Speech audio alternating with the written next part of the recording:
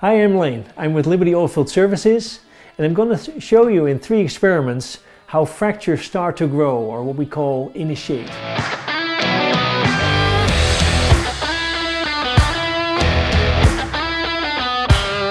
And I'm going to show you that initially with a banana. Frackers open bananas in a different way than other people in general. And so if you would open a banana in this way, or that way, or this way, or this way, become very messy, and you don't really control the process, making it very hard for you to reach a peeled banana kind of in one piece. So instead of doing that, we can actually create a cut or pre-cut inside the top of the banana here, and with that we create a very controlled experiment to open that banana, making it easy to really peel that banana. That's how a fracker peels a banana. We can also try and tear a piece of paper apart, or frack a piece of paper. And it's actually surprising to see when you tear paper apart how strong the material is. This also applies to rock. When you're trying to break rock in tension or by pulling on a piece of rock, it's just extremely hard to pull that piece of paper apart, or to pull the rock apart, or start fracking. Yeah, it's actually extremely strong in that direction. Yeah, becomes a little different if you put a pre-cut in that piece of paper. And I've done that here already beforehand. Little pre-cut in the piece of paper, and now it becomes actually much easier to tear that piece of paper apart.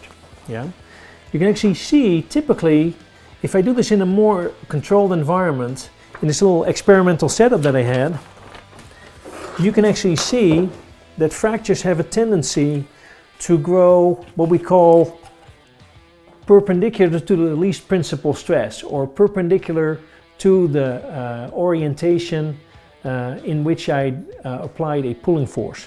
So I've done that here in a more controlled environment, where we can apply kind of uniform pulling force over the entire piece of paper. And if you pull that piece of paper apart, you can see that even though this cut was at some specific orientation, that the fracture that we're creating from that pre-cut now actually grows in a very different orientation, and indeed perpendicular to the direction in which we pull that piece of paper apart. Yeah? That's how fractures grow. Now, we can take this one step further to show you what happens in a horizontal well. In a horizontal well, when we're breaking rock, when we're fracking rock, we cannot apply an external force on the outer edges of the earth and pull that apart and hope that it fracks somewhere. Instead, when we hydraulically frack rock, we actually apply a pulling power from within the fracture, within the flaw that was made in the rock beforehand. And we do that by applying a hydraulic pressure inside a fracture. Yeah?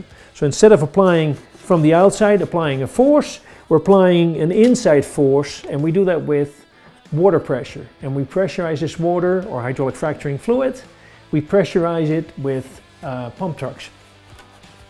All right, how do we do that?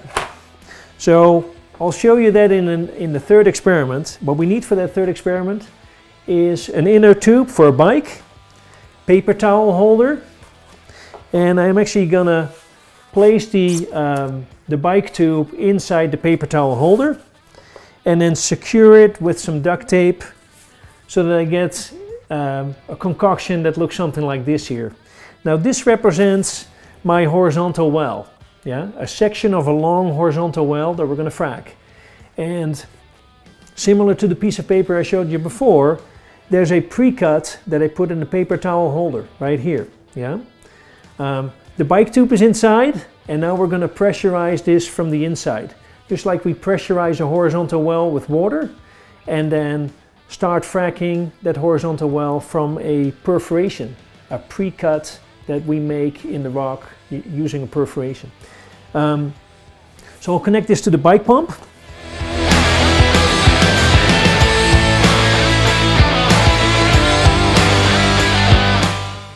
Yeah, so right now there's no pressure on the inside of the bike tube, and no pressure on the paper towel holder. But we're slowly applying pressure now, You can see here, maybe put now about 5 psi on the tube. And you can actually see it bulges already a little bit, maybe 15 psi on there right now. If we keep pumping, adding air pressure, you will see eventually how the flaw in the paper towel will break. Like that. That's how we frac here at Liberty Oilfield Services. If you want to know more about fracking in general, go visit our website libertyfrac.com. Thank you for your attention.